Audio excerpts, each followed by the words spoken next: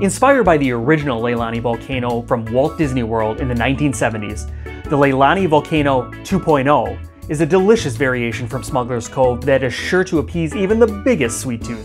Stick around and I'll show you how to make this creamy coconut cocktail right at home. Hey everyone, it's Jeff and welcome back to Tiki Drinks at Home.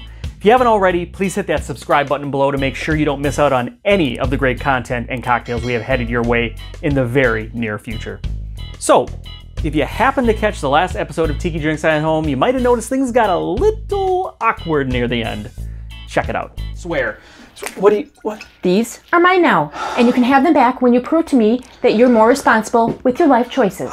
But honey, really, can we... Get in the car. So, I'm happy to report that Rebecca and I, we sat down, Hey, babe, come here.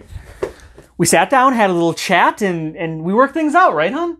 Just remember what we talked about, moderation, okay? You have other responsibilities besides all this tiki drinking. Okay, honey, you know I forgive you. Whatever. So let's do the cocktail. So the Lei Lani Volcano 2.0 comes straight out of the Smuggler's Cove cocktail book, and it is phenomenal.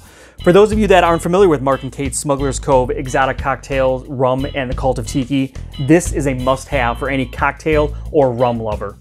Not only does this book offer up more than 100 original and historic tiki cocktail recipes, but it covers the entire history of tiki beginning in the 1930s all the way up to present day and the founding of Smuggler's Cove in San Francisco. It also includes an entire chapter on rum, from how it's made to a full rum classification system that you can apply to the cocktails within the book. So let's build the Lei Lani Volcano 2.0.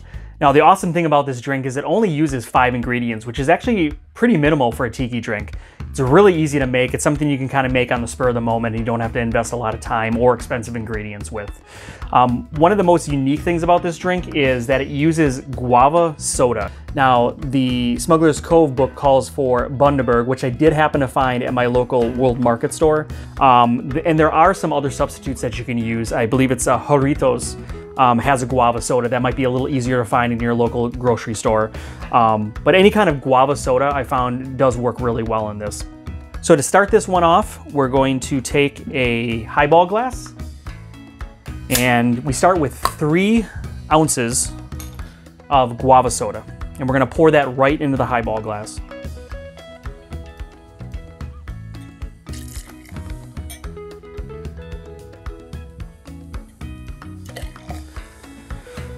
All right, I'll set that aside.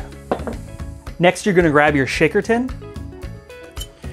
and we're going to add our rum. So this recipe only calls for 1.5 ounces of blended aged rum.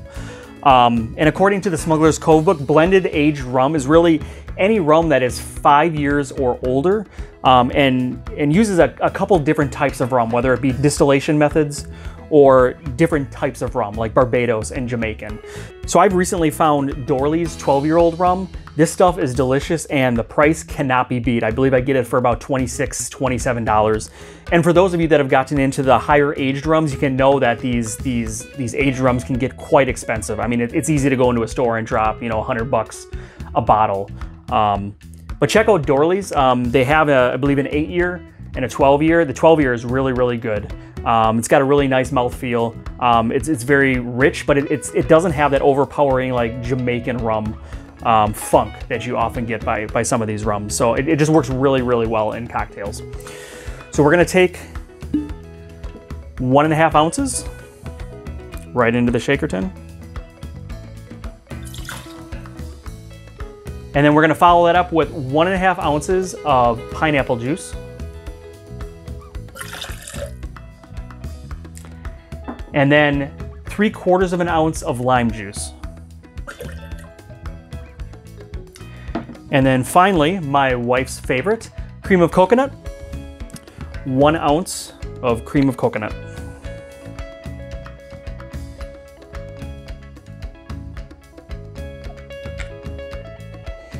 Right into the shaker.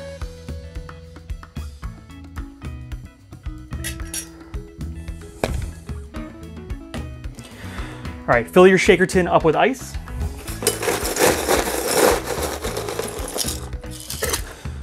Put that top on and shake.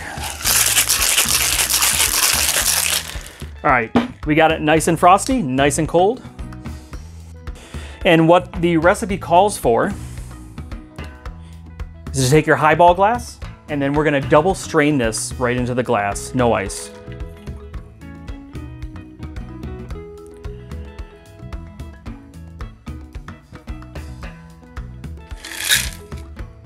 And then gently top it off with additional ice inside of the glass.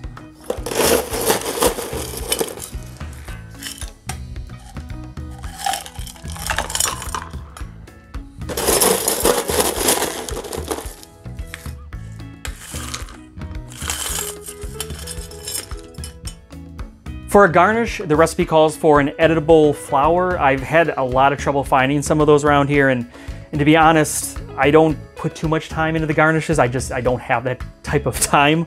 I just kind of want to get to drinking it. So if I have company over or I'm looking to dress this up, I do take a little umbrella and a straw.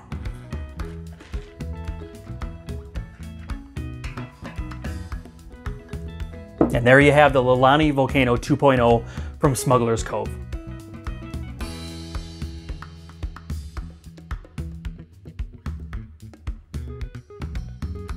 So definitely a fun little cocktail.